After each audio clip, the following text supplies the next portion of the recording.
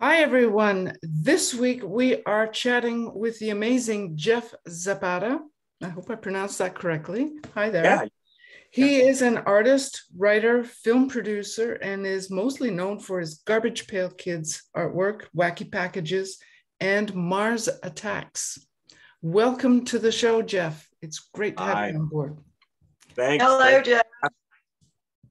So give us a little bit of background on who you are. Of course, an artist, and you've worked for many companies, and you've also done comic books as well as sketch cards. So you've kind of got a nice broad background there. Let us know a little bit what you do, where you come from.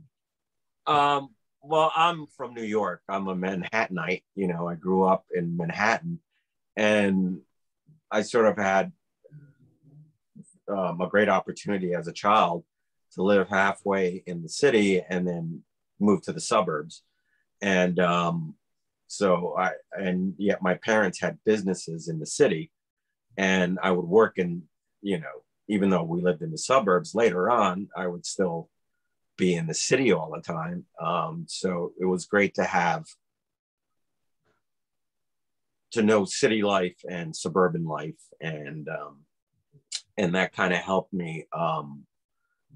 I think drawing in a way where if you just live in the suburbs, if you don't know the city, you don't know the rooftops and the gritty streets or something, and you might have to need a photo, with city got people. It's in our head, you know what I mean? That sort of thing.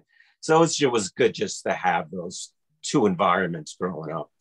And About living near a big city as well, you have access to. Yeah, and the reason why why I'm saying Manhattan is because that's where I was a comic book fan since I was a kid. Always loved comic books. And when I was in art in high school, I had an art teacher that influenced me greatly, named Mrs. Class, no less, Sharon Class. And it was her who really pushed me into, like, you should go to art school, and you should do something with this. And she helped me get into the School of Visual Arts, where I stood for I learned from some of the best, including Will Eisner, Gene Colan, and anyone who knows comic books would be like, oh my God, these guys were gods, and some others at the time. But if it wasn't for being in New York is where all the comic book publishing was being done. DC Comics, Marvel Comics. What years are we talking about here? Yeah, and independent. And when I was getting into comics, it was when independent comics started branching out. And there was one, I don't know if you ever heard the artist named Neil Adams.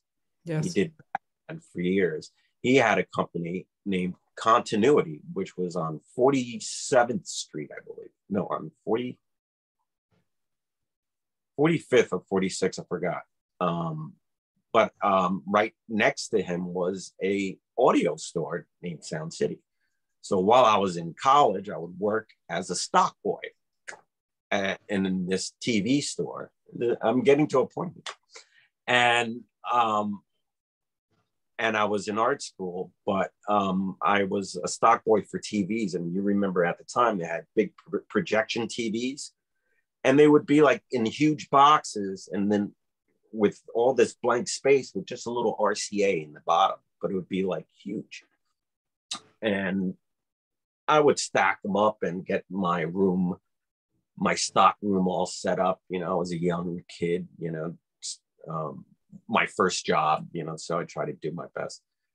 But there were low times. So what I would do is draw whole page comic books on the side of these. And this is a good lesson for you people if you want to know how to get into the art business, because what it is, draw. And Great. And what you're doing, what you're doing is leave it around or whatever, because you're kind of sending a message in a bottle, and you never know if it goes to the right person. And this is one of those stories where You send a message in the bottle and it goes to exactly the right person. So anyway, so I'm in the stock room and I would draw these comic books. And one of my greatest idols were Neil Adams, who I did not know had a company that was right next to the store. So he was a big influence of mine. So I was drawing these whole Batman comics on the side of these huge TVs, like Neil Adams almost, because I knew his style. I could draw you a Batman in 5 seconds in his style because I just grew up with it and I just loved it. And at the time, that was my thing. So I left that job, actually ended up going to Fordham University later on. And that's another story. But while I was there, I get a phone call. This is like maybe a year or two later. And I get a phone call, and the phone call is from my old job from Sound City saying, hey, we got a call from this guy, Neil Adams, and he says he wants to meet you. And I thought they were kidding, I'm like, because we used to joke around. I used to actually call in once in a while and say, hey, this is Eddie Van Halen.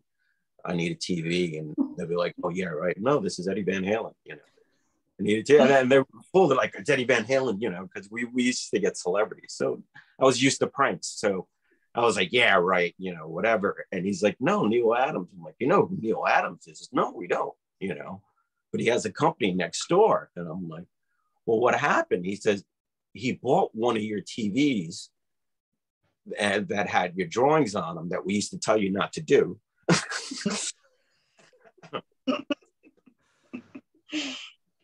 And he was wondering who drew this on this box. I need to meet this person. And sure enough, I was in a completely different place, and I had to go back to my old job. And sure enough, it was Neil Adams. I might be hearing about it. Sorry. And that must have been amazing. How did that feel? It was a kindness of somebody who found a bottle and said, wow, this guy's on a deserted island. We need to save him. That's amazing. And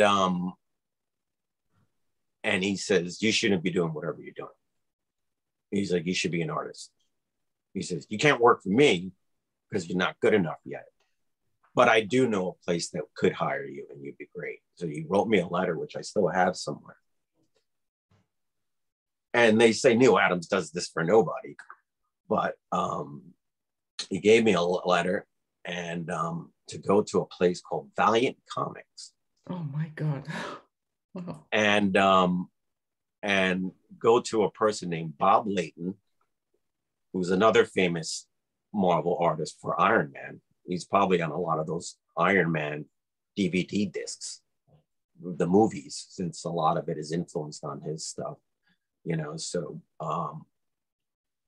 and he became my first boss in comics. All he did was read the letter and he said, you're hired. Wow. And the letter was only this big. What did you do? He just saw Neil Adams and you're hired. That's incredible. What a story. Wow. And then I quit my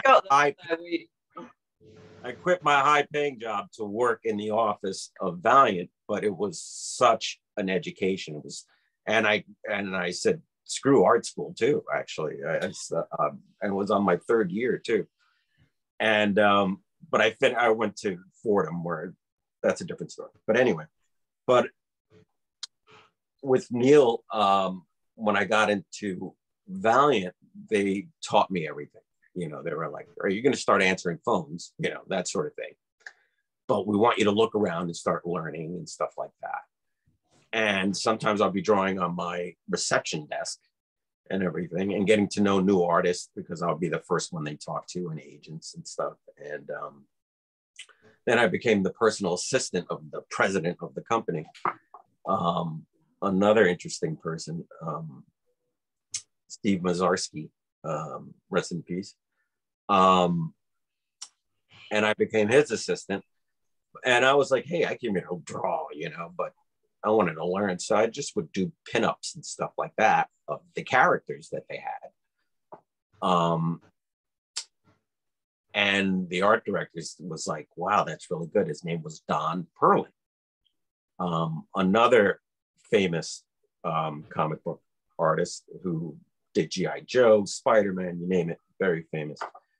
And him and Bob Layton pretty much took me under their wing and started teaching me how to draw correctly. You know, it's like, you know this, but this is how you do this, and this is how you do that.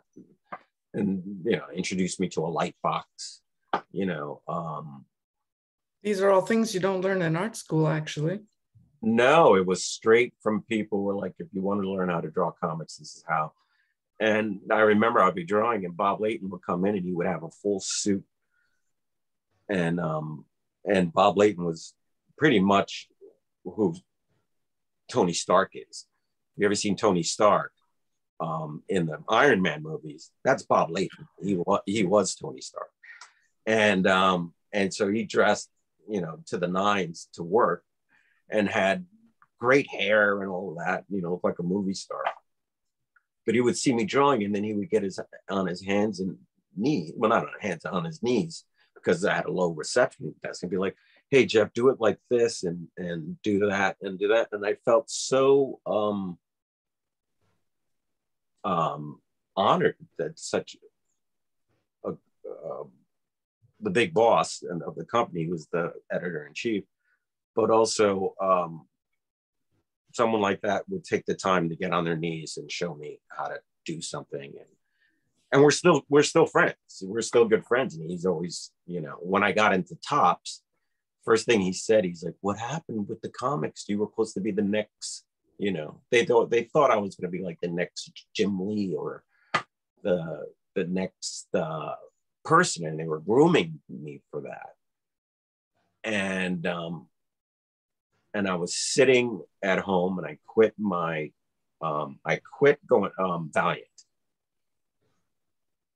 Yeah, I quit Valiant, and then I quit Valiant, and then I went to another company called Crusade Comics and met another good friend of mine named Billy Tucci.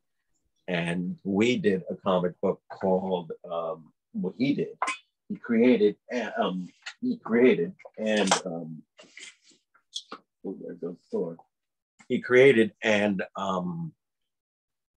drew a comic book called She. Yeah. And sometimes, you know, I would design the ads. And that's when I started learning about marketing and advertising. Mm-hmm. And that was great about when I went to Crusade. When I got that offer, was a bigger offer where I wasn't in the bullpen in Valiant, even though I got some work published. I would have to do backgrounds, lettering, balloons, fill in panels, because some inkers didn't want to do the panels. They just wanted to ink everything, and then we would have to do the panels and white out certain things, you know, touch ups. And that's when I got to meet Joe Quesada, who became editor-in-chief. And wow, that's a big name. Even I've heard of that. I knew all these guys. We all started from almost the same area. I don't know if you know Garth Ennis, who does. Yeah, Preacher. Yeah, one of my best friends. We were one of the first people to hire him when he moved to the States. I'm watching the show, actually. Favorite comics, one of my favorites. I could tell you so many stories. Oh my God. And it was also, and another important person in my life during that time was Tony Bedard, who was a writer at Valiant, an editor. And we became really good, like close friends, like brothers. And he's the one that got me the job at Crusade, because he moved to Crusade and said, you know, you want to be an assistant editor? And I'm like, sure. So, and we became very close, like family, him and his wife, and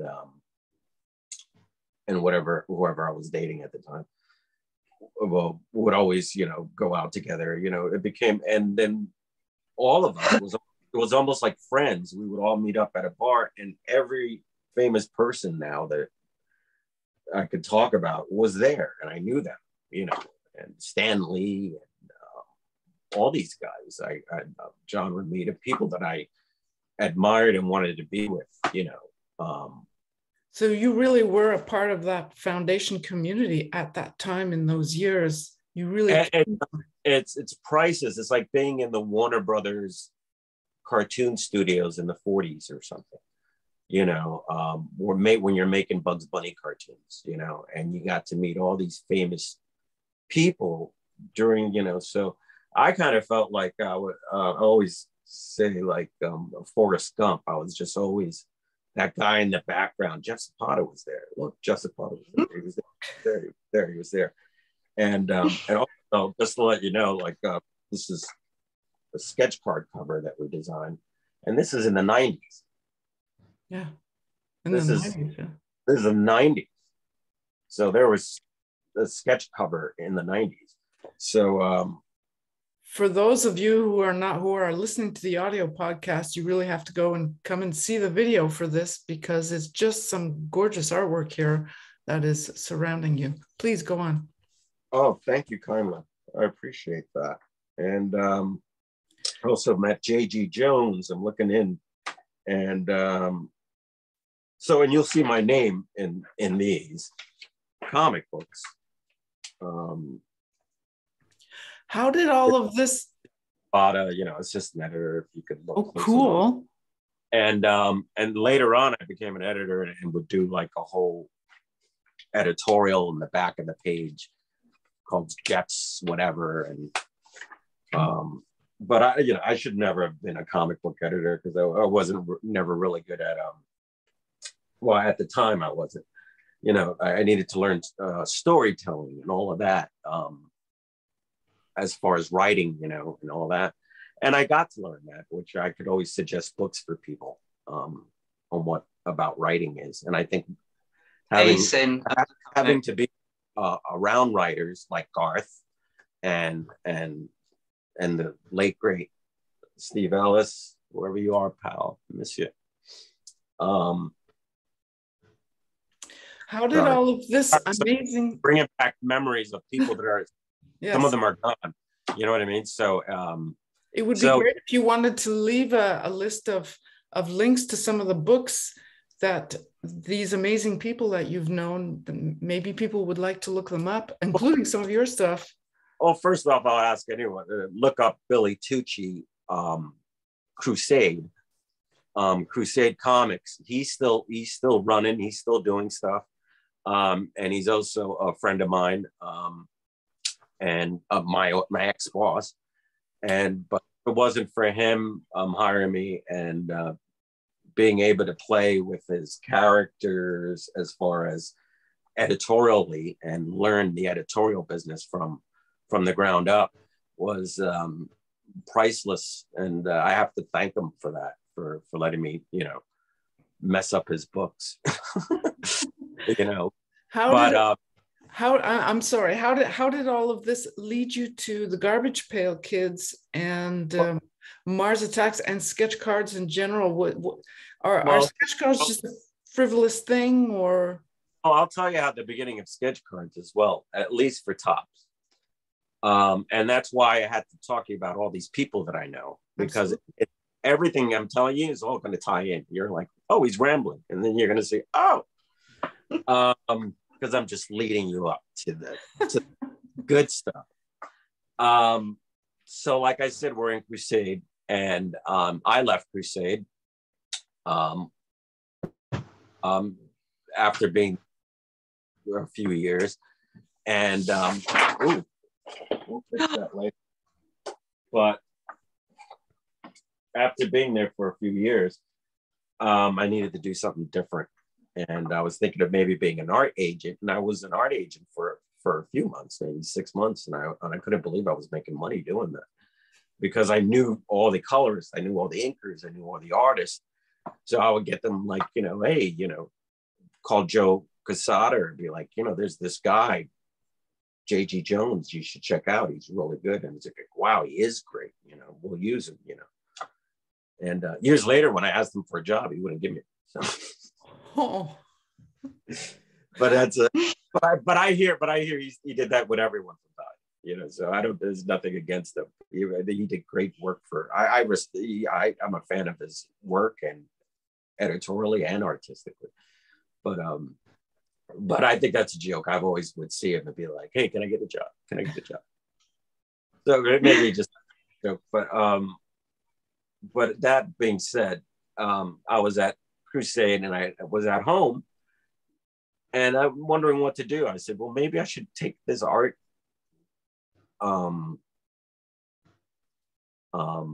agent sort of thing and see if I can make a business out of it, you know, because I hated taking something, an artist, like a piece from their, you know, the way that I would get paid is like, whatever you get paid, give me like $100 or something out of it, you know, for getting you the job, you know, give me a, you know, commission.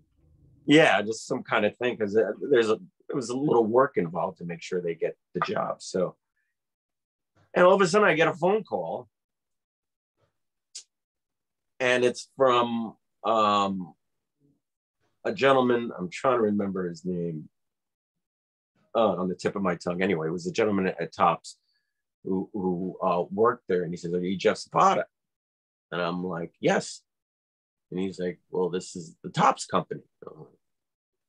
Top, you know, because I remember trading cards, but like when you hear Topps, especially in Manhattan, there's a store called Topps and all that. And, you know, yeah, I think they sell electronics or something. So I'm just like Topps. So at first I'm thinking that, you know, and didn't put the two together yet. So he's like, "Yeah, we got your name from a guy named Stan Mataloni, another important person. Thanks to him, who I worked in comic books. You know, in comic books, you have to hire designers. And this is also going to come in. So we used to hire Mata Design, and these are the people where you send the art and they put the book in digital form, you know, so you can send it to the printer, you know, that sort of thing, or make a logo for the comic, you know, that sort of thing." And so I made good friends over there, and he just said, "Hey, if you're looking for an editor, I know someone that's Jeff." So they called me for that reason, and I didn't know what they wanted me to edit.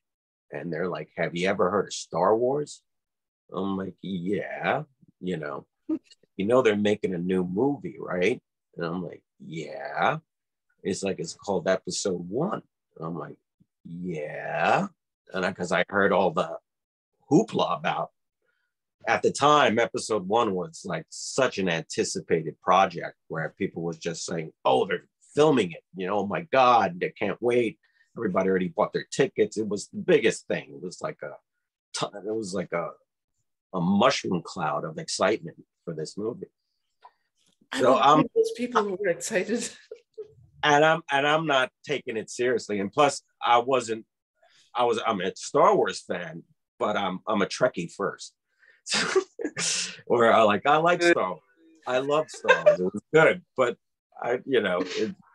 you say Star Trek, I light up, you know. So anyway, but I was like, yeah, you know. Well, anyway, at Topps, you know, we do trading cards and stuff. And I'm like, yeah. But however, we also do the souvenir magazines for movies. So like, you ever go to, back in the day, to a newsstand, and you would see like a magazine devoted to a new blockbuster movie. And it'll tell you all the making of, you know, all the people involved and all of that. And they would call it, it's almost like a program book that you could buy off the newsstand, and all movies would have it. Raiders of the Lost Ark, you know, Star Wars, you know, that sort of thing. And it became a thing where when a movie came out, you would produce the souvenir magazine, and you would get all the material that people don't have, showing behind the scenes, describe who the producer is, the director, articles like that, talking about the whole production. And they're like, "We want you to edit this book, and you need to sign an agreement because you'll be seeing scenes and images of the new Star Wars movie before anyone." I'm just gonna listen to that. Yeah, totally. imagine how quiet I was. Yep. So, and I was like, sure. What year was this? And I'll come down and meet you. Trying to remember his name, but he was at the time the office manager, who would hire editors, that sort of thing. I'm sorry, I can't remember your name, but I will, if you're ever watching this. I wish I knew his name, but he left Topps later on. Maybe that's why I forgot. But anyway, that was my first Topps product, was making the Star Wars souvenir magazine. And what year was this? Just so to place my silly little head. What year was this about? I think it was 2000. I might have one handy. Hold on. Okay. Yeah, I do. Wow. My sister. Oh, that's gorgeous. I've seen that book. Topps. Yep, I think I have a copy of that. And this is, the souvenir magazine, shows everything, And what people don't know, I also designed the ad. Okay. For the first Phantom Menace card set. Wow. Yeah. And I would have to, I think I would have to design the cards at the time just with what we had.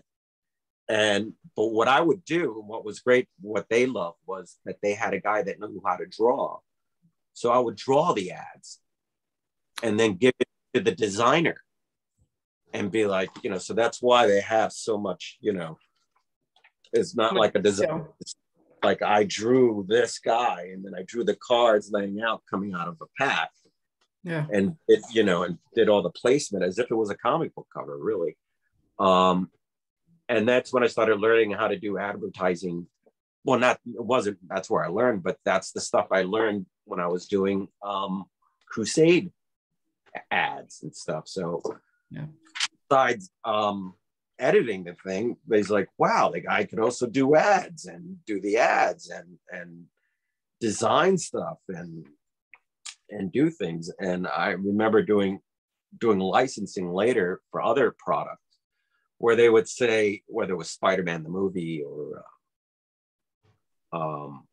the X-Men, when I did the X-Men movie card set, editing wise, they would give us images. They say, you can't use them. You can't use them. So what I would do is use comic book tricks that I learned, where like for the X-Men, we did a similar thing for the X-Men. So like I just showed you this. So this is how I started with Topps. So, and you'll see, if anyone who buys this book, you'll see my name, managing editor, Jeff Zapata. And what was great, I had so many people from high school start calling me. I haven't heard from years. They're like, did you do the store? And I'm like, holy congratulations, because they knew I was an artist, but they didn't know, I didn't know how much this was going to be all over the place. And people I never heard of was buying it. I haven't heard of it since I was 6 or something, calling me up saying, oh my God, is that you? And they're, and it was a proud moment, I got to say. And being able to go to the premiere and seeing everyone waiting online for days, and I'm able to see it the day before them. And then when I came out, I felt sorry for them. Oh no.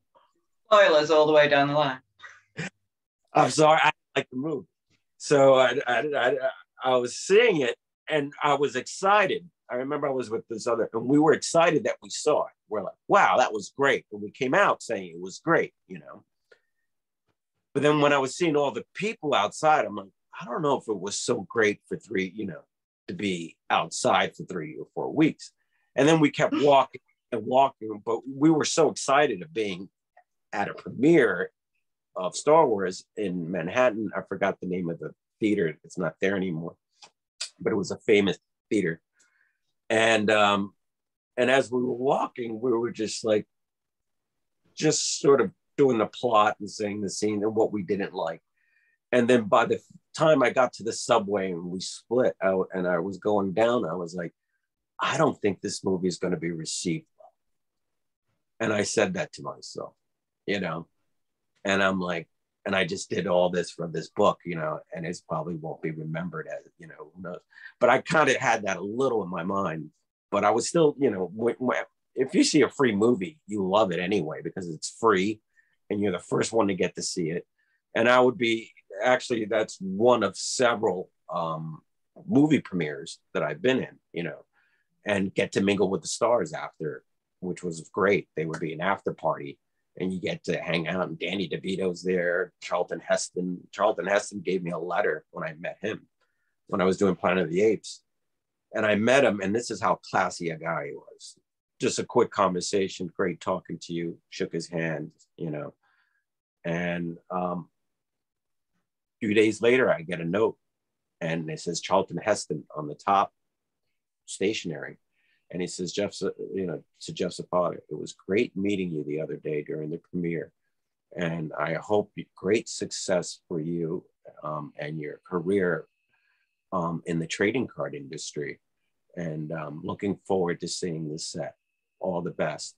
And he did it in marker. Charlton Heston is, so you could tell, like, it wasn't a pen or something, just found something around and signed it. And I had it for years, and then someone stole it. I had it hanging. It was part of, I got ripped off of my collection twice in my life. And it really changed my life when you have your memories taken away from you like that, you know?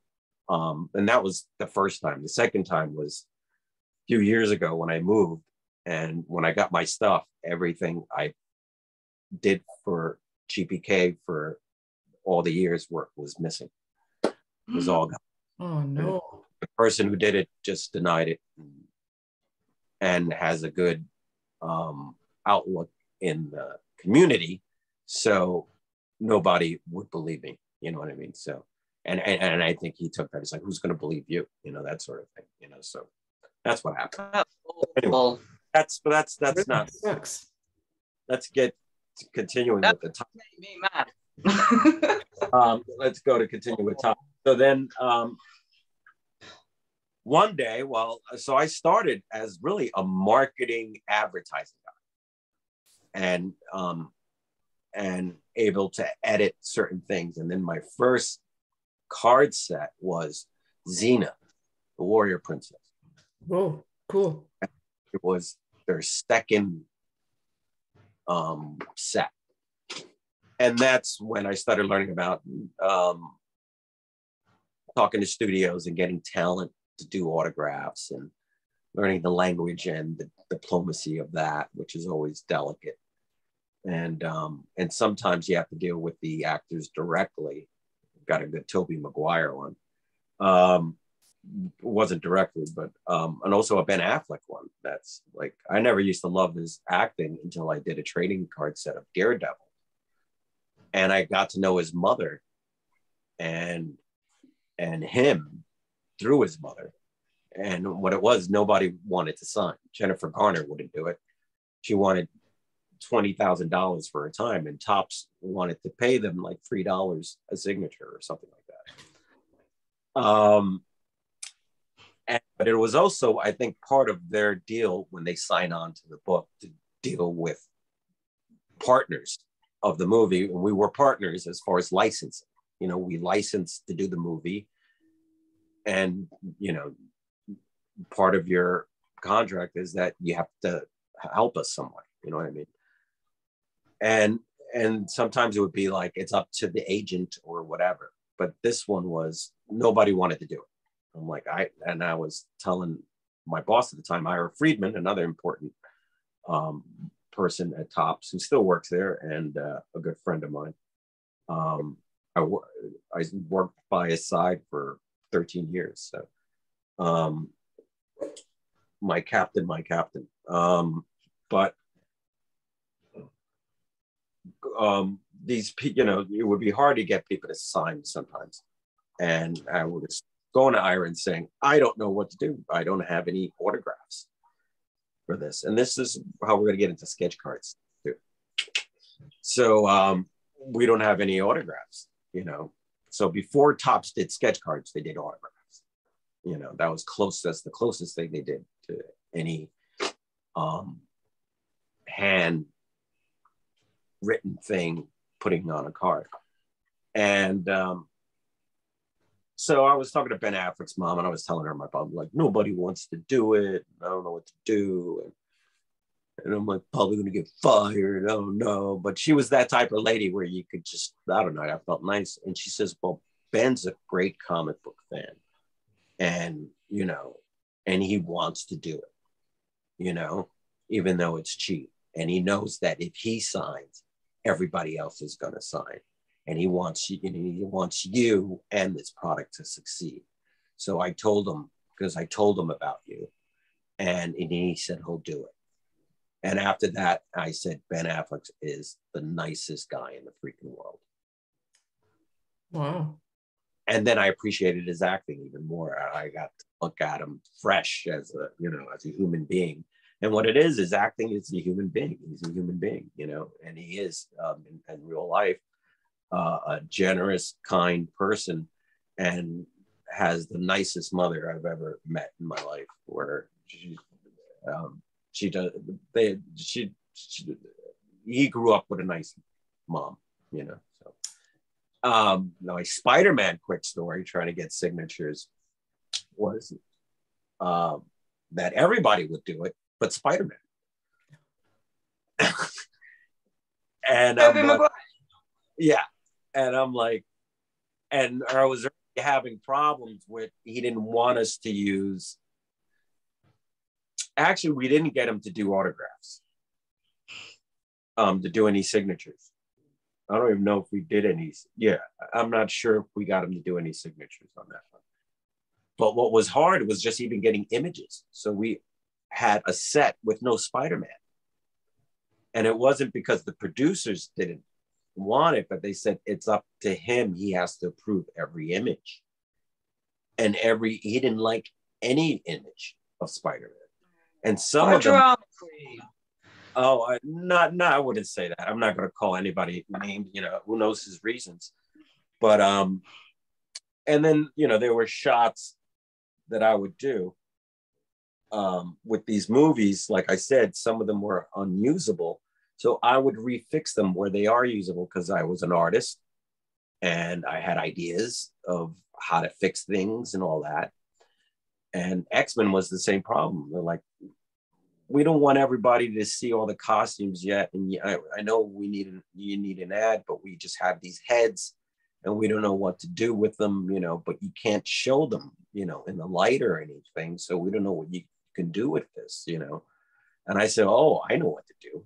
And they're like, what's that? I'm like, take each one, airbrush shadow in their face, where you just see you could see, like natural lighting, shading, as if dramatic. Show half of their face, 3 on this side, 3 on this side, and show one big X in the middle.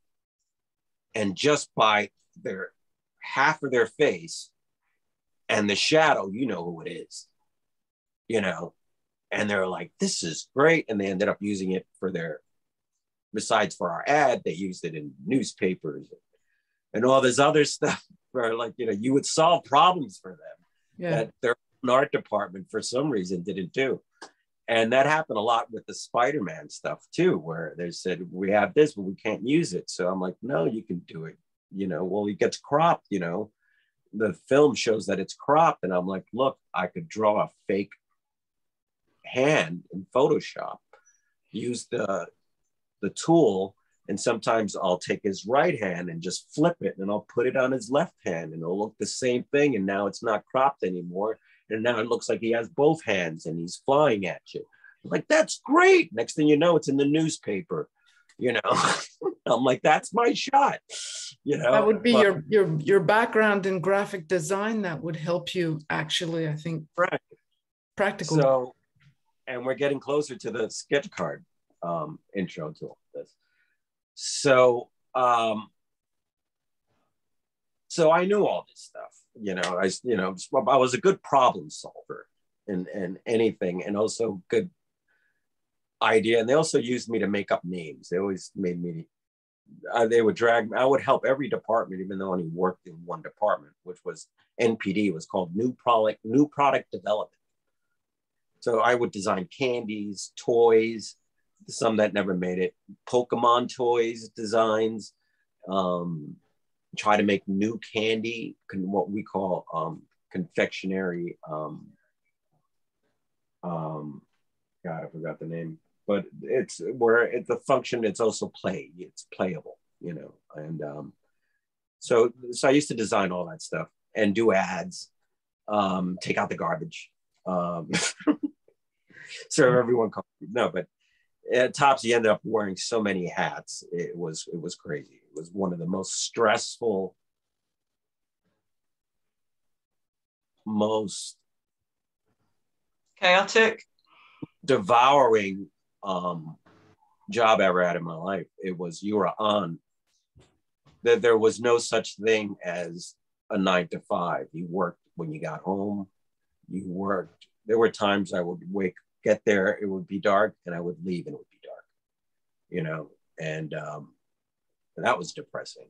So after, you know, we'll get back to the years later for that, but that was sort of, you know, Tops. So they started seeing another company did comic book artists drawing on cardstock.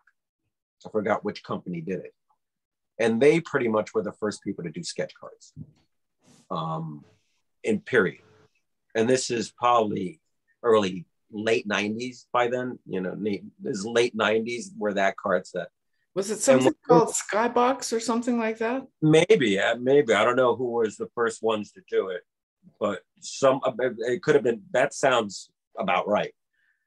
But they didn't have the same distribution as Tops or that, but they did this experiment of let's have artists draw on cards for our Marvel set and get Marvel artists to do drawings on, you know. And that became sort of a hit, you know, for a small company, and Tops took notice of that and said, wow, you know, what are they doing? What is these sketch card things are about? And that was my job to figure what are sketch cards, you know. And I knew a little bit from them, you know, and also at the time, you got to think there wasn't a lot of internet discussion, a lot of Facebook pages, people putting up their artwork or any of that yet, you know. There was the internet, but it wasn't as, you know, as it is now. So as, you know, social media wasn't really there yet. It was the prehistoric age, the 20th century. It was just the start. It was just the start. So I saw who they did, and I knew who they were. And because I was in comics. That brings back the comic book story. And what happened when I was in comics? I was around all these legends that I knew, and since I was a kid and all that stuff. And now Tops has the Marvel license. And they're like, we want to do sketch cards. How do we do it? So I designed the first sketch card. And what I did was, let's pretend it's a cover of a comic book. And what we'll do is get Marvel to give us the logos of characters of their comic. We'll have an airbrushy kind of frame, you know, with a white fade space. Because at the time, you weren't expecting a painting. You were expecting just a pencil. If you got a pencil drawing, you're happy, because it's more of a signature as well. Because if you just got a signature of this artist, you'd be happy, you know, because they're that famous. You know what I mean?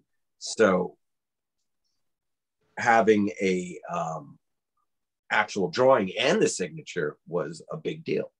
So Tops wanted to, so I created the sketch card program, and I made up rules and stuff like that. And I made up the design, and I called up my friends, Don Perlin, John Romita, who did Spider-Man for years. In the 60s, he did all the stuff that people remember as Spider-Man during the 60s. He is the Spider-Man artist, even though he wasn't the first one. Steve Ditko and John Romita are considered the Spider-Man artists. Steve Ditko was the first guy to do Spider-Man, but he quit early in the series, like maybe issue 10, 12, something like that. And then John Romita took over from there. And his son took over after him drawing Spider-Man, which is so, it's pretty funny. So I called up Bob Layton, my old boss, and all of these guys are famous, and they were gracious enough to help me out. They didn't do it for the money. They just said, "Oh, you got a new job?" I'm like, "Yeah," and I'm trying to do this and then that. And so they did it to help me, to make me look good, and Topps was like, "Oh my God, we got John Romita," and all that. And I had a collection of all of them in a binder, including all the Lord of the Rings autographs. I had everything, because they would, at the end of the year, they would give us samples of stuff, and I had like a binder this big of like everybody's autograph from all the movies I did and all that stuff. And that got ripped off. Who knows how much thousands of dollars those things were worth. I might have been maybe 40, 50 grand stolen in one bag. That's when you let painters in. We had a guitar go missing. And and at the time I trusted everybody at the time. Until 6 years ago, I lost all of that. I used to be a hippie type of person where it's like, you hug, you don't shake hands type of thing. And then after I got ripped off 6 years ago, I lost trust in a lot of stuff, but that's another story. But sketch cards. So that was the first sketch card series, Marvel Legends. And I used to talk to the salespeople, and they were like, "That was a hit. That sold through. Like, why don't you do it again?" And for some reason, Topps didn't want to do another series. It wasn't. I think at the time at Topps, if it didn't sell 2 million, it's not worth doing. And those numbers decreased as the years go by. So that was sort of the war. I remember 2 million being the thing where it has to make 2 million for it to be worth it, At that time, you were not drawing on any of those cards at that time yourself, though, were you? No. So this is for the Mars. I did Marvel Legends. So what they would use me for, and this is how I got more. So then there was other editors who would be doing Star Wars, wrestling or whatever, even though we would trade off sometimes, or something else. It was usually just 2 editors, and then later I think they made it into 3. But it was just me at the time. It was me and Joshua Izzo, and we were working on the Marvel set, and then Josh left the company during the set. So I got to finish it and do the sketch card part, which luckily he didn't have to deal with. So later on, so that was the first thing. And whether it was success financially or not, Topps liked what I produced and how I got people to draw on it. And the quality of it was really good. I was, even Marie Severance and people who know comics stepped in and helped me. And I wish I had all those drawings. It really hurts me that the personal ones I got to keep, I don't have. Someone else had them and sold them for money. When to me, it meant memories and all this, But to other people, it's just, and there's one right now who's selling my stuff on one of the GBK sites. And I said, and no one believed it. I'm like, this is stolen. You stole it from me. This was in my box. And no, never mind. I don't want to get into negative stuff. But anyway, hopefully you can cut this stuff to what you need. but going forward, so they wanted to do other sketch cards. So I think they started doing Star Wars was the next one. So the editor saw what I did with or past sketch cards. I think the second one actually was GPK4, ANS4, which I started doing I started editing Garbage Pail Kids I started as an assistant editor, and then and what happened was, since they always tell me, like, we didn't hire you as an artist, we hired you as an editor and this and this. So, your drawing is only limited. We don't want you doing the cards or anything like that. And I saw the artists that they were hiring for the second or third series of ANS was like, some of them were like, ooh, like, even I could paint better than that. And I'm like, I don't consider myself a painter. I still don't. And because I'm not. And you're a painter. You're a good painter. What I do, if you had a gun to my head, that's how good I could paint. Enough where if you put a gun to my head, I could paint. At least to save my life. You know what I mean? Sorry.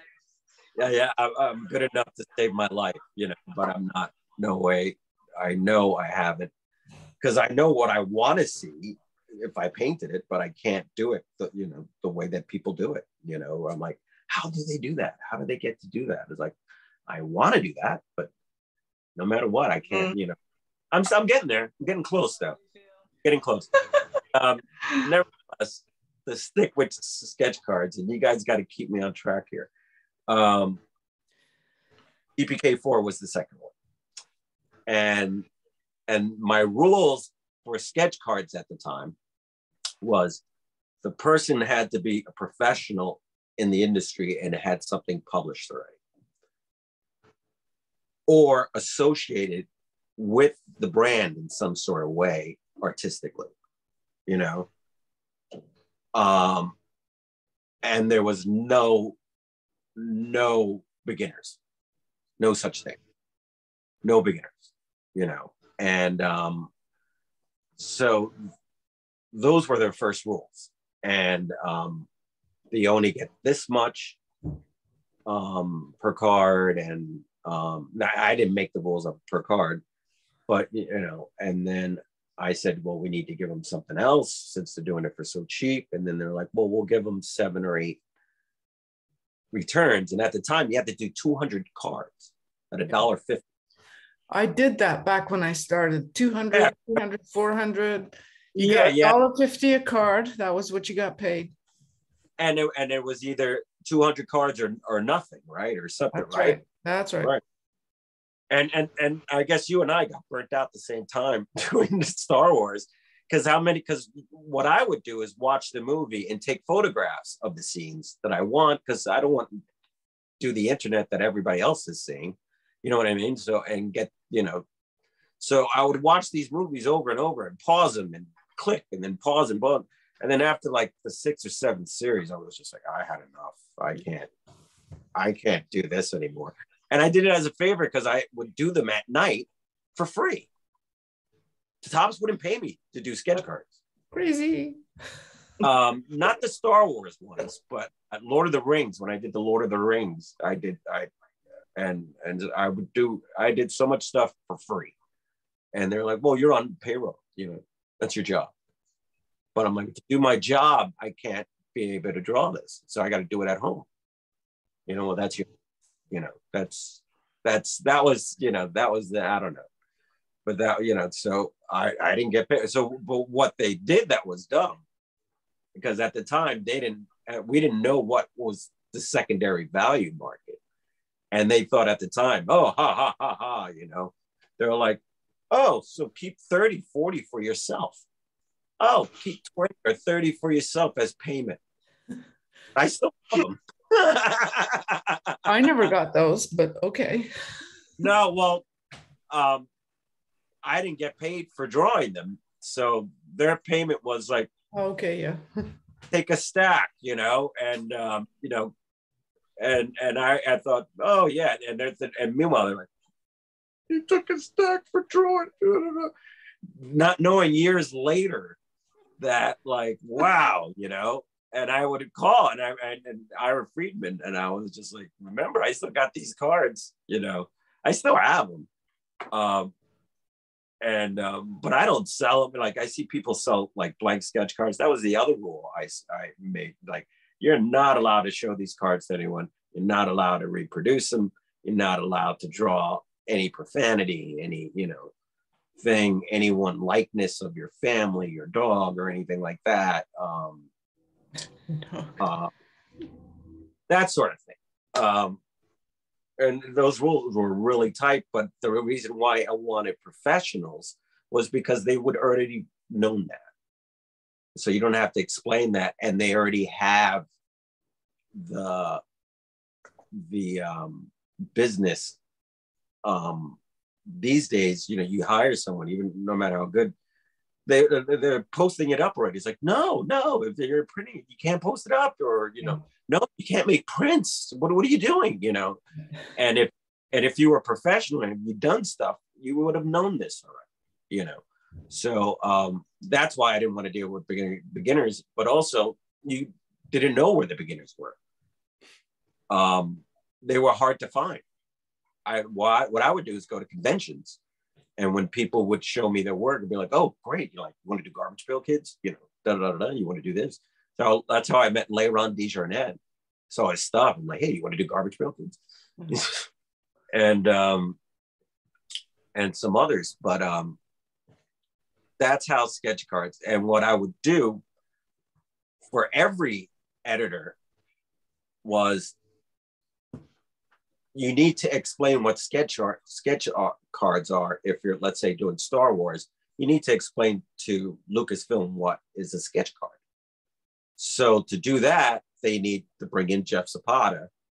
So Jeff, here's the card, draw on it, show what a sketch card might look like. So I would draw the first sketch cards of every series, but it wouldn't be for packaging. It would go to the studio. The studio would see it, and they'd be like, "Oh, we get it.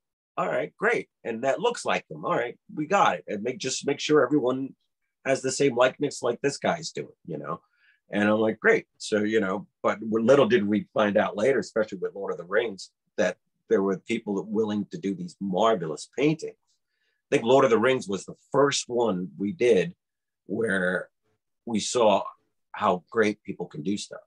You know, I did marker colored pencil ones when I started seeing them, because I was doing them like, actually, I wasn't even doing photo reference at the time. I was just drawing my versions of them from looking from memory, and being a comic book artist. I was like, oh, I know how to draw these guys without, you know, I'll draw the comic book version of them. And the Lord of the Rings people loved it. They're like, yeah, that looks like him, but yet it's like not even in the movie, you know, but it's like, that's great.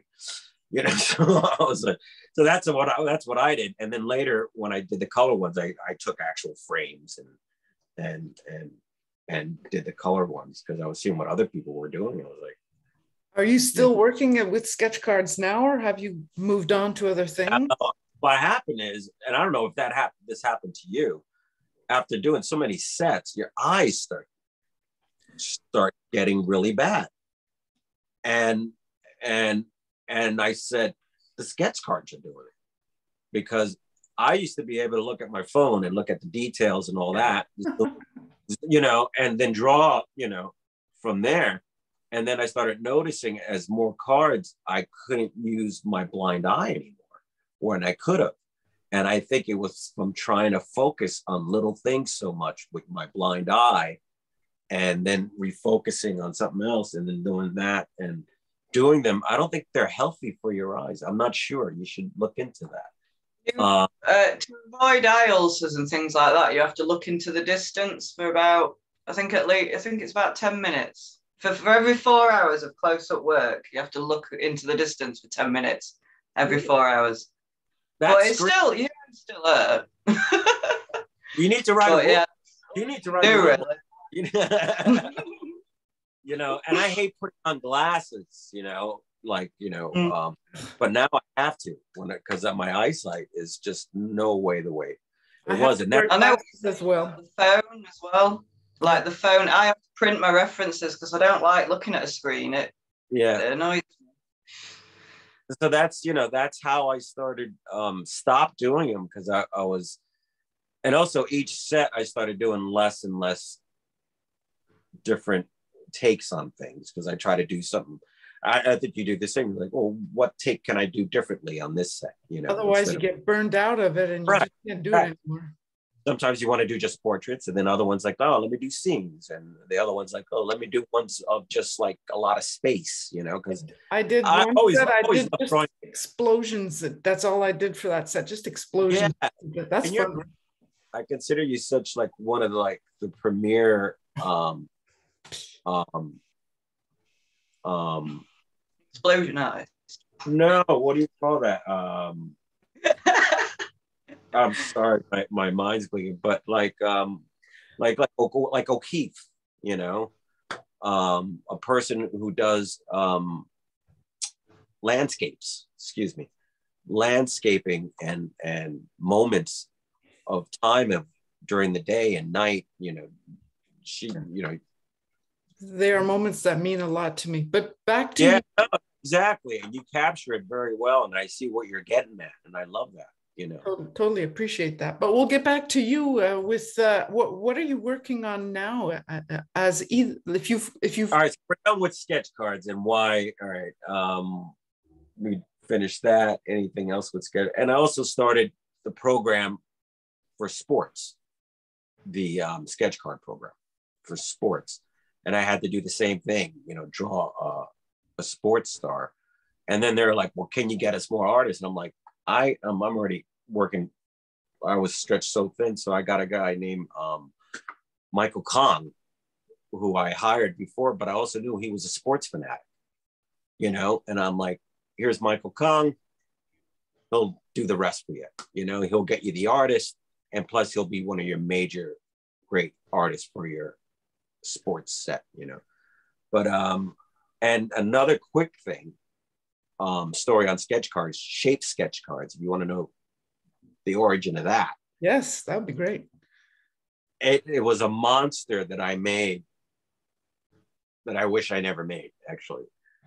And it wasn't, and I still have the prototype somewhere. And hold on one second, just in case they're right here.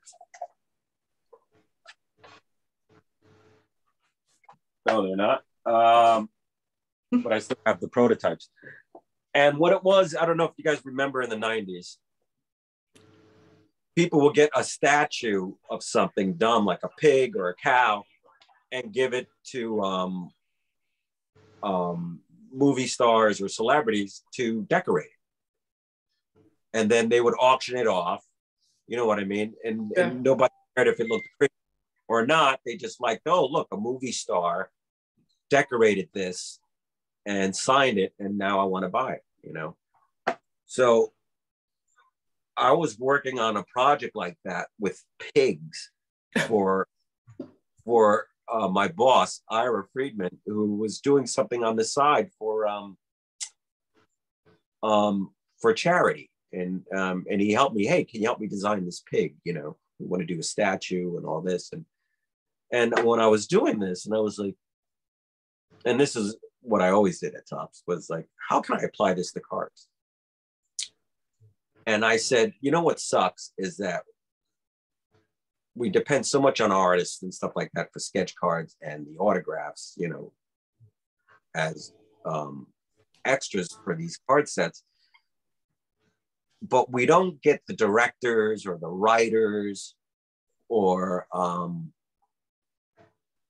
maybe those type of people to do things besides just sign, And wouldn't it be great if we did a Star Wars thing? Let's say if you're doing Star Wars, you just have a helmet shaped of a stormtrooper, and you let the writer, director, producer, actor, or whoever design it any way they want.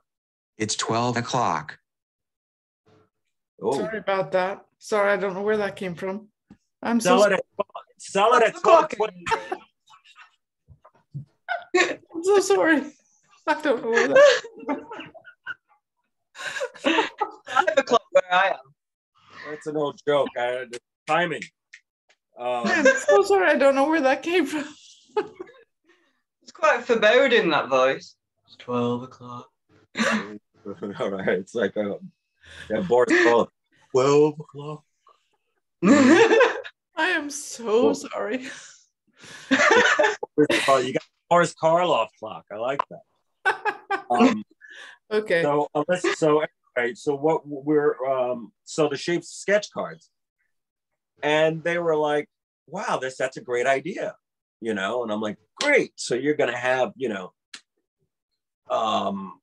Mark Hamill design, it was for people who don't know how to draw.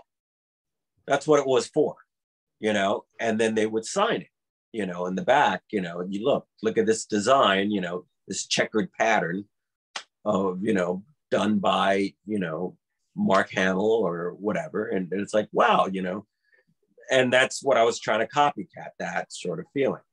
But all I do is hand in the idea and they're like, great. But then after that, I lose control. I don't know what happens. So they got the idea of like, well, let's try to make it hip and we'll get underground artists, like the kind that spray on sneakers and design sneakers, and they have artist, yeah. And they have like one name, like, street names, Crud or something like that, or, something like that, and so it was really like almost graffiti artists to do them,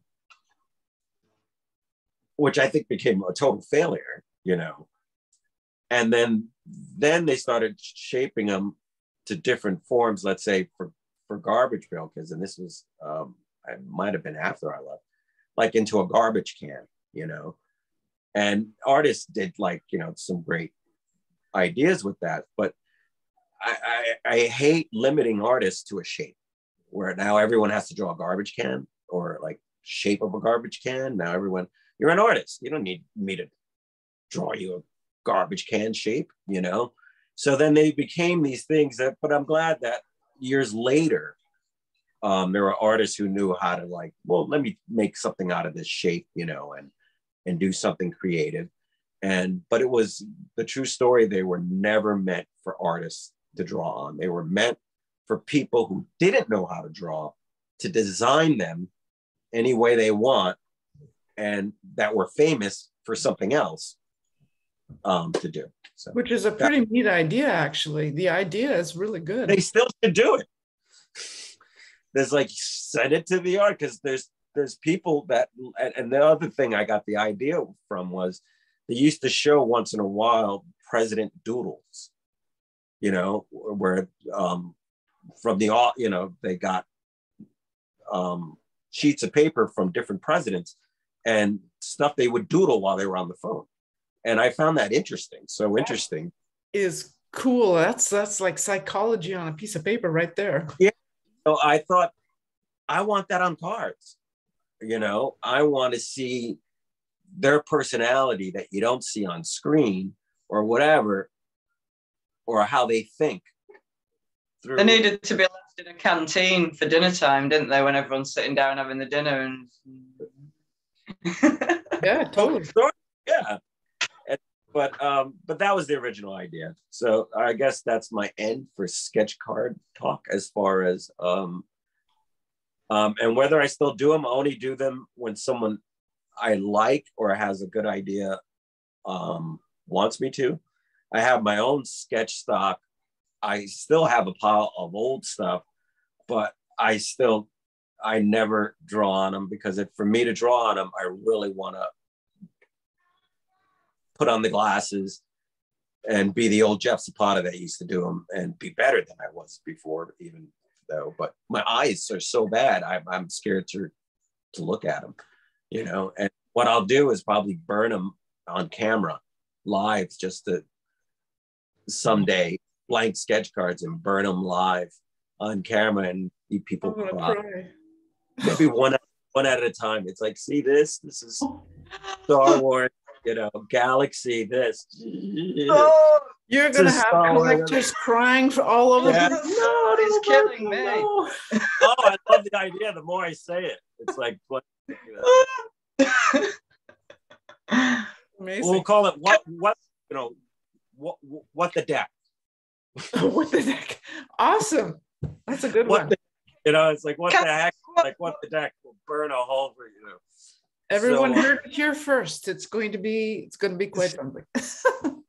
well, this was me at Tops all the time. Like that's like I remember one time they came in and they asked me like for GPK I might have been and they were like, we need something to show like this is a bigger pack and it has more cards than ever and it has gum and it has this and it has that and even has a kitchen sink in it. You know, it's like what do we call them? Like, you know, giganto packs or giant packs or super packs. And I was like, no, you know, and they're like, that's why we brought you in. You're always good with names, you know, to come up with a gimmick, you know. I'm like, well, as a kid, whenever time I thought something was great or awesome, I used to say, wow, that's mega, you know, and I should call them mega pack. And it was mega packs. And that's, and so I end up calling a lot of things like names and, you know, chrome cards or, you know, I remember for Planet of the Apes, we had suede cards. They were made out of suede. So they were almost like gorilla fur, like fuzzy, like peach fuzz cards. I'm not sure I like that. They were also embossed in the same time. And it was supposed to give you that gorilla feel or stuff like that. And That sounds kinky.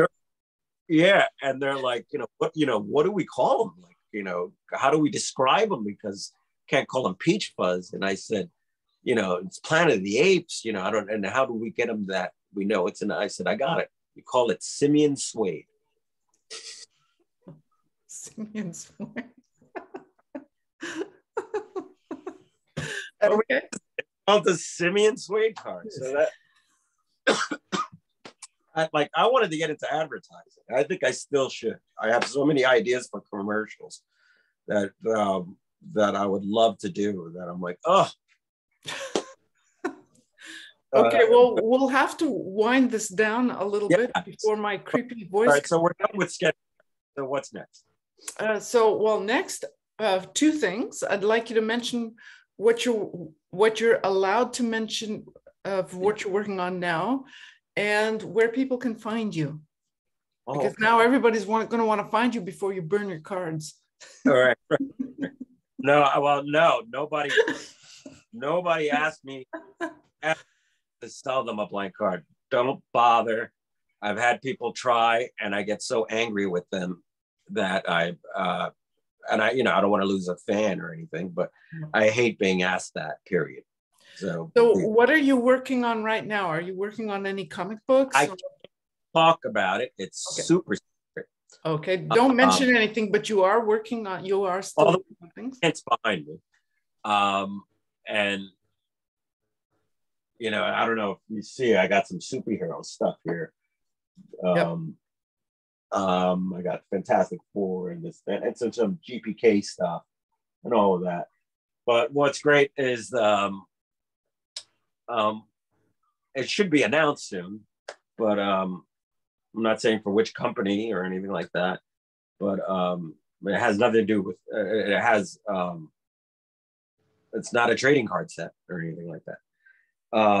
But it's an epic project that I've been wanting to do for years, and it's sort of my bucket list thing where I could check off.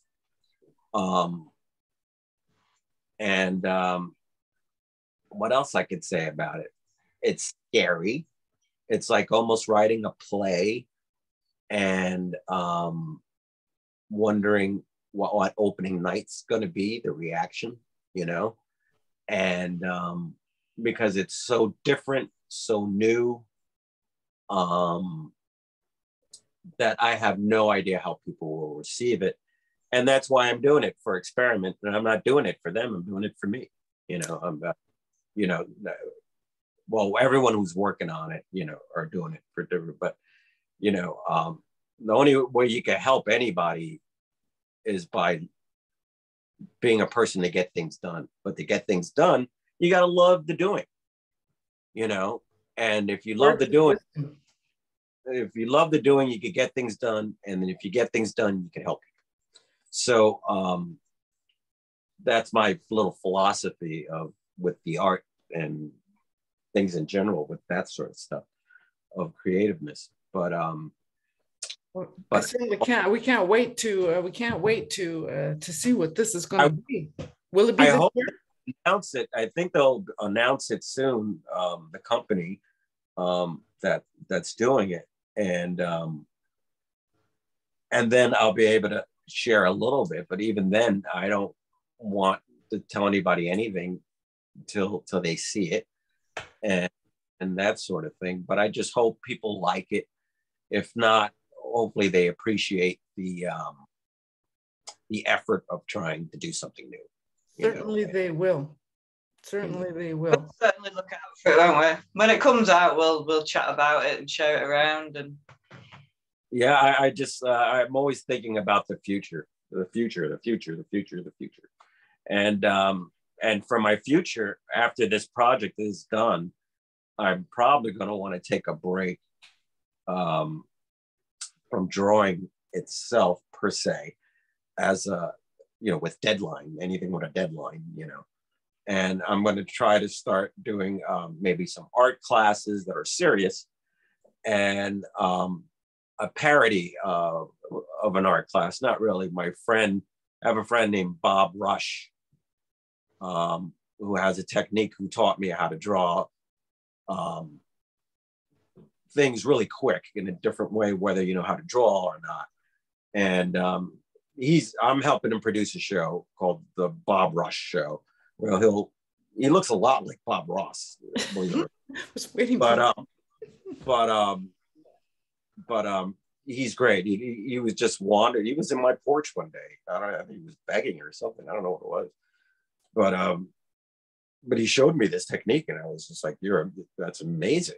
You know, he looks a little like me too. I don't know why, but he has a beard, and he looks exactly like the guy. But anyway, but he taught me this technique, and he's going to have a show, and showing how it's simple and how anybody can do it, whether you're a Garbage Pail Kid artist or a superhero artist, and you can't draw, but it might at least get people started into, especially if they're afraid of markers, pens, and pencils. It's a way of doing it where you don't need any of that. It's really going back to childhood, like finger painting, you know. So that sounds amazing. And what's great when you do this, you feel the drawing as you do it, instead of holding a tool that has the luxury of touching the paper, not you. Tactile experience instead of just yeah. Okay. You know, so yeah, I was going to show you that, but I don't know if we're going to have time after all that. I'm afraid we're going to have to pretty much end it. But this has been a fascinating trip. Lindsay, do you have anything you'd like to ask before we wrap it up? I was kind of curious what materials you used for most of your artwork, if you always stick with the same ones or switch it up. I mix. What I have a thing, I kind of believe in that. I don't know who said it. It was Van Gogh or somebody. You know, if you don't have red, use blue. You know, that sort of thing. You know, and you know, and there are a thing called friendly mistakes. You know, mistakes are your friends. You know, if you know how to use them. You know, but I started out with design markers, you know, designer, you know, Prismacolor, which I still think is superior than, for some reason, than the Copic. The Copics I dealt with bleed, and they don't blend as, I don't know, for some reason, the designer, when I see my designer marker stuff, they look so much different and better than my Copic stuff. So, but designers are expensive and they're not refillable, you know. I got a huge one. So I had to relinquish my, you had to save money, just deal with something you could refill or get cheaper markers. And then I did that for years, just using that. And I also used brush. I know how to ink and brush. I don't know if you guys know what inking and brush is. It's a comic book. Only a lot of people in the 60s and the people that taught me still use it, where you don't use a pen, you use a brush, which I could demonstrate really quick as well. But that's a real skill. That takes a lot of practice to be able to do that. It's almost like, you know how people do pinstriping? Yes. It's pretty much that. And what it is, the lighter pressure you put on the brush, the thinner it is. The more pressure you put on the brush, the thicker it gets. But you get such an organic line than you do with a pen, where you're trying to get a thick to thin line, where you get more in one stroke, you know. And the other thing I try to teach people, that they say, oh, I don't know how to draw. I'm like, do you have a signature? And they'll show the signature. I said, you don't know how many figures you just drew in your signature. Good point. You know, and believe it or not, when you're doing that swoop that you're so used to, you don't know you're actually doing a swoop of an arm, you know, and that same movement that you do for that, you're going to, if you try to draw instinctively, you're going to do that arm, that movement, because they become jerky reactions where, you know, they look organic because you're not there doing it slowly. You did it in a gesture that's with confidence. That's I don't know if it's that. Sometimes, yeah, you definitely, for inking brush, you need confidence, and you'll like inking. When I do inking, it's a totally, I have to almost do that in a separate season. I have to put away all my pencils, all my markers, and just have my inks around, and then be an inker and be in a calm head and wear a different hat. I get in a different zone, don't you? Different mindset. Yeah, and then that, you know, and I also hate, after I draw it, having to ink over it again. It's like redrawing it again. So sometimes, and especially when I do projects where there's a deadline, I'll you know, I'll do, and in comics, that's how it is. It's someone pencils, someone inks, and someone colors it, and that's how you get it out on time, you know. So I have been blessed to have great partners in inking when I have certain projects, like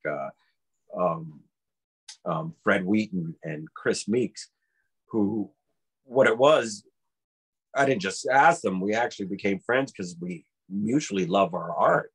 We loved each other's stuff. Like Chris Meeks, before he even did his first GPK card. I'm a big fan of Chris Meeks.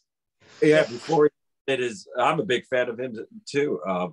And he was a fan of mine. So that's how I kind of met him. He said, hey, I like the way you do Garbage Pail Kids. He's like, when I do Garbage Pail Kids, you know, I'm going to do it like the way you do it. You don't mind. And actually, I get a few artists that call me like, I'm really inspired of the way you do Garbage Pail Kids. And I really like the ones that call, not like the ones, but I appreciate when they admit like, hey, I'm influenced by you.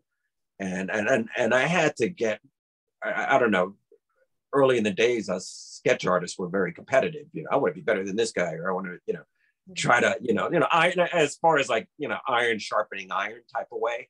You know what I mean? It's like, you know, if someone got this high score, then it's like, oh, now I got to beat that high score. And I try to beat that high score in some sort of way, in your own mind or whatever.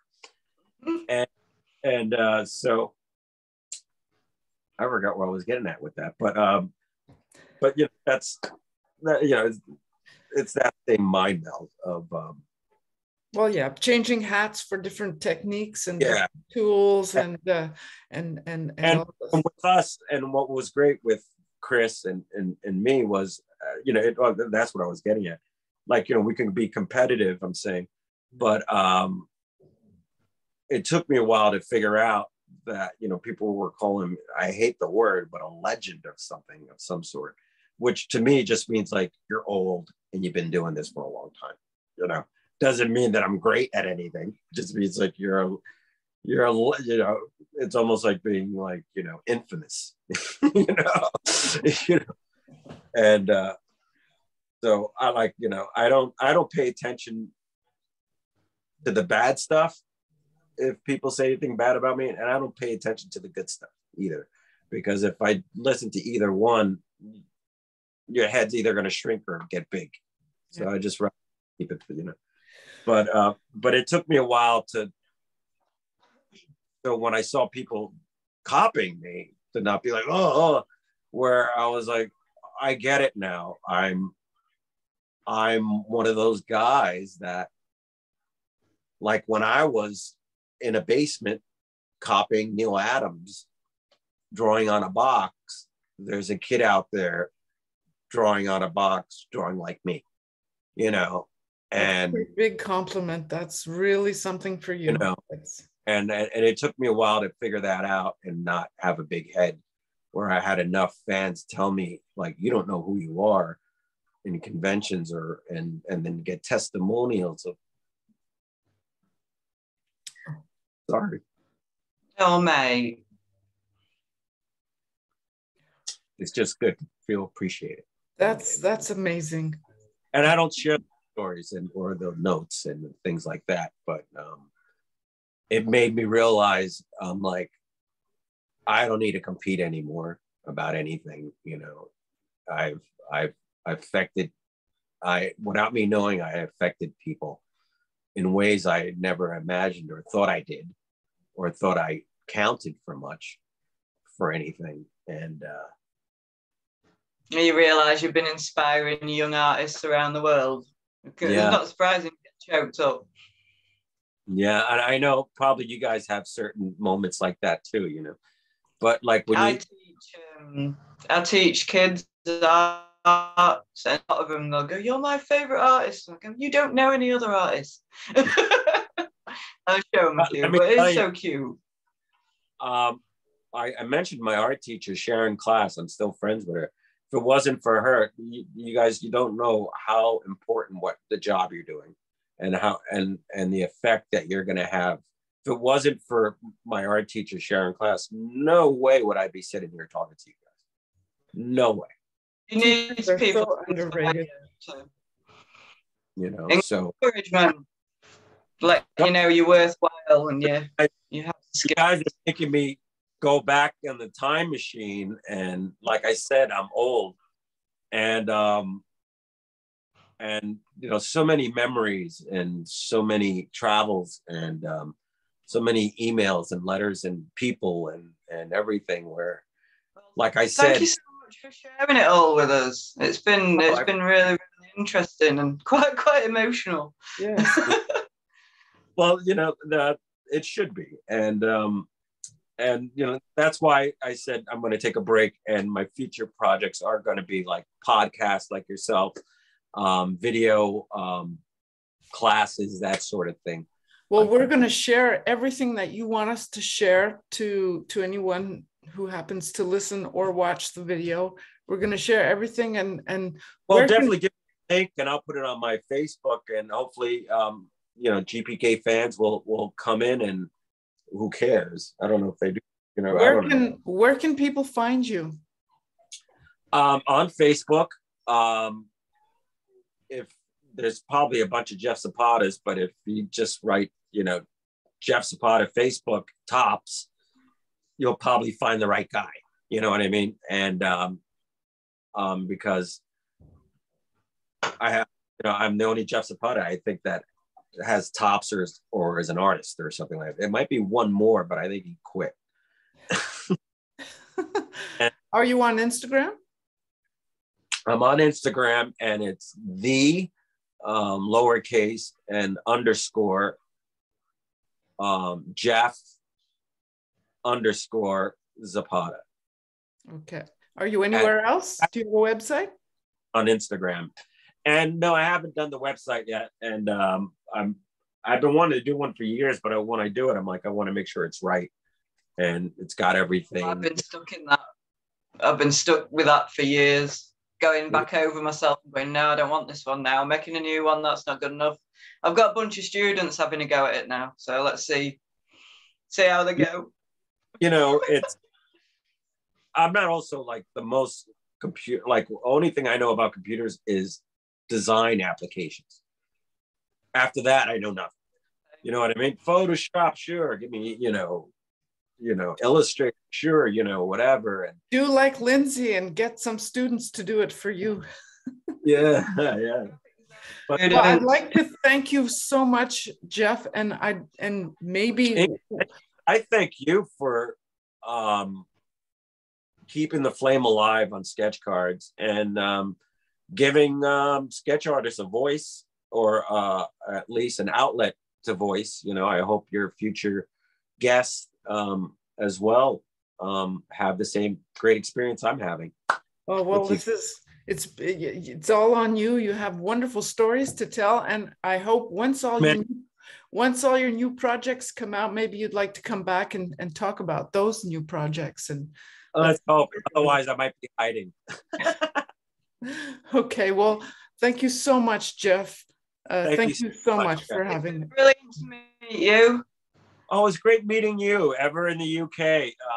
Also, I have a good friend in the UK besides Garth and John McCrae. I don't know if you know John McCrae, but also I got to work with recently, and without hinting at anything, with Rebecca Sharp, who's on your end of it, and I got to work with her professionally on a project. So that was fun, and I think she had fun. But we're not allowed to talk about it till later. So you're just going to explode with new projects soon. That's going to be awesome. Yeah, I guess so. And this trying to keep a life and a wife happy, and it's hard to do both in the same time. Okay, well, thank you again, Jeff. This has been an experience. Thank you so much. So we're gonna thank you so much. We look forward to seeing what you do. Love to everyone. Take care. Bye-bye.